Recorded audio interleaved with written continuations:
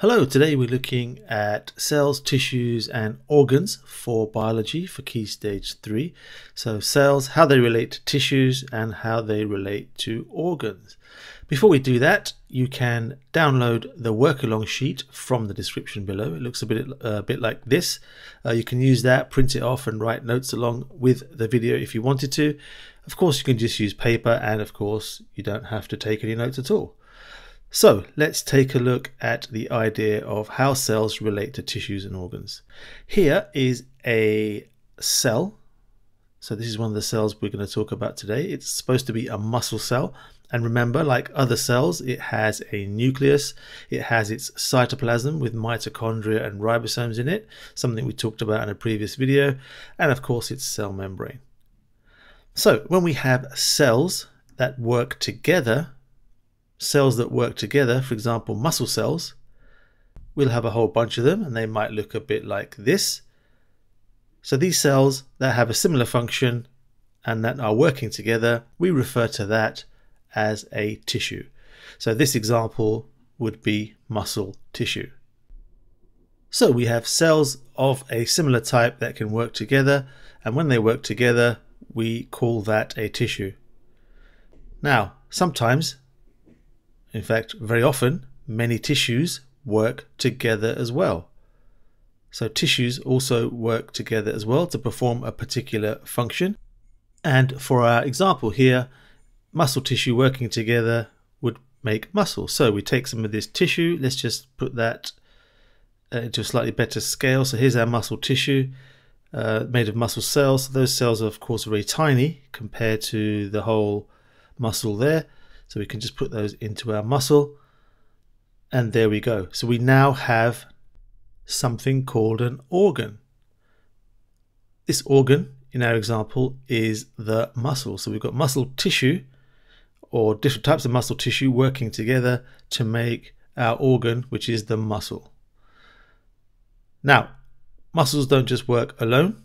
There are many of them in the body. So here we have a whole bunch of different types of muscle in the body. And when we have many of those organs, many of those muscles working together, so the organs can work together. And when they do that, we call that an organ system. So this is an organ system. Organ system. And this particular one, because there's more than one organ system, this is called the muscular system. The muscular system. Okay, so there's not just one system in the body, there's lots of different systems that make up the body.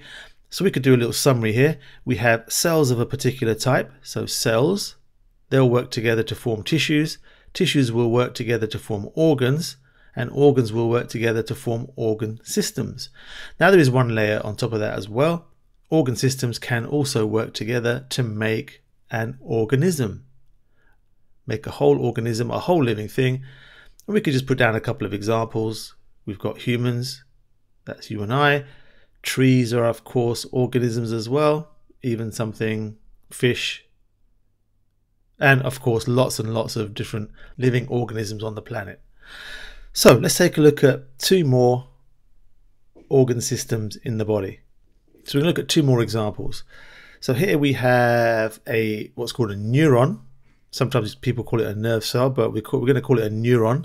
It has its nucleus, it has its cytoplasm and cell membrane, just like all other cells.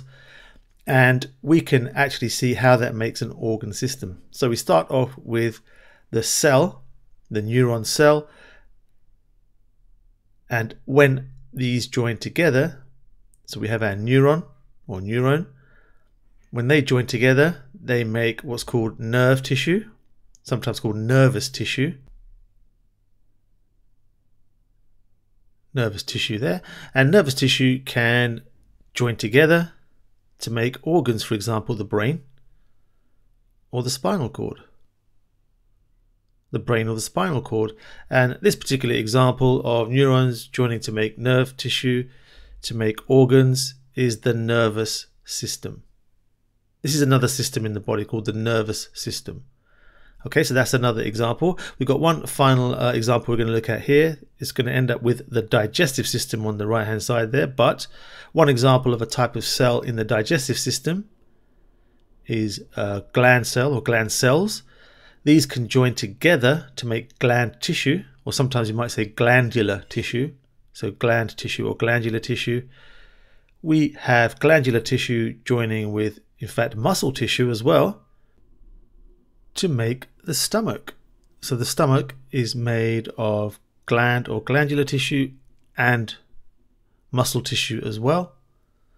That's one of the organs of the digestive system. There are, of course, other organs in the digestive system. This has two types of tissue that we can talk about. And the organs of the digestive system join together to make, in fact, the digestive system. So there's a little diagram of the digestive system.